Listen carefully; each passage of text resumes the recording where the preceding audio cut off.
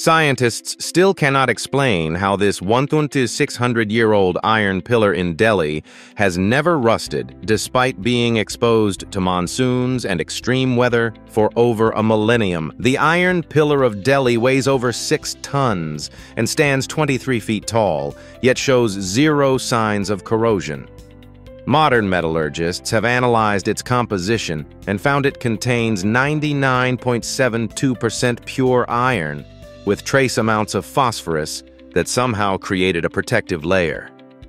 What's truly mind-blowing is that ancient Indian metallurgists achieved this level of purity without modern furnaces or technology. European iron from the same period would have crumbled to dust centuries ago. The pillar was forged using techniques that remain a mystery today, proving our ancestors possessed knowledge we've somehow lost to time.